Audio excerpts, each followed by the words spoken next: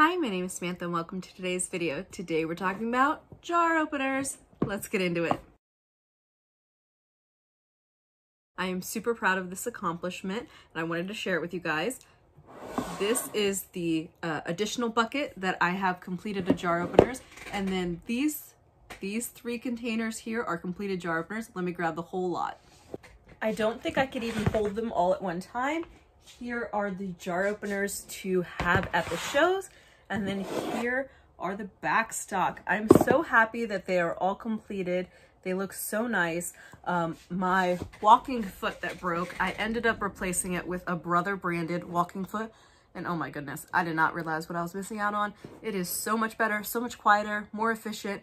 I knocked these out so much faster than the ones I had to do with the regular pressing foot the night before the show, or the regular pressing foot the night before the show. I'm just amazed, and I love that I have this much stock. These, normally I have one container worth at a show, maybe 1.5. Each row is about 50, so this is about 300 jar openers. So I'm gonna put these guys in containers and just set them aside so when I need a restock later, I can restock. That being said, I am not done with jar openers for the year. I've had an epiphany, 2 of them, and I want to share them with you guys.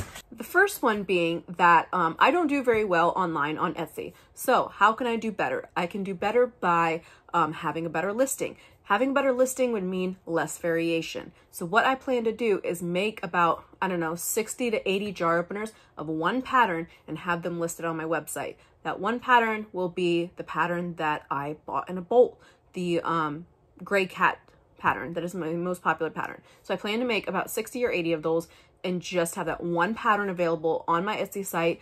That way that there is something available. It's ready to ship. I can put my shipping time down to like 2 or 3 days so that it increases, awareness, likability. People are more likely to buy it. That's my thought.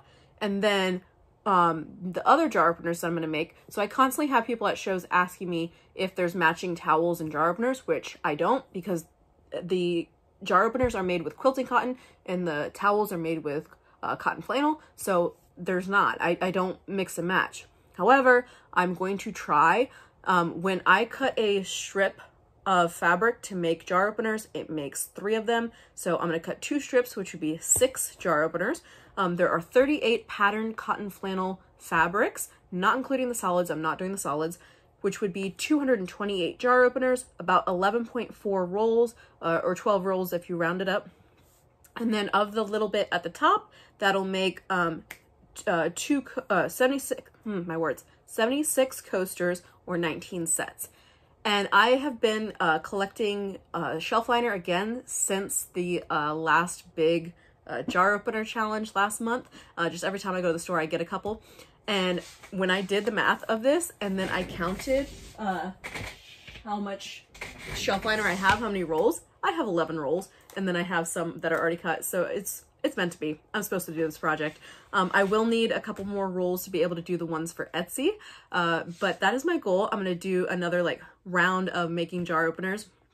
Not right this second. I'm definitely burnt out on jar openers, but that's my thought. Let me know what you guys think in the comments down below. Please don't forget to like and subscribe, and have a lovely day.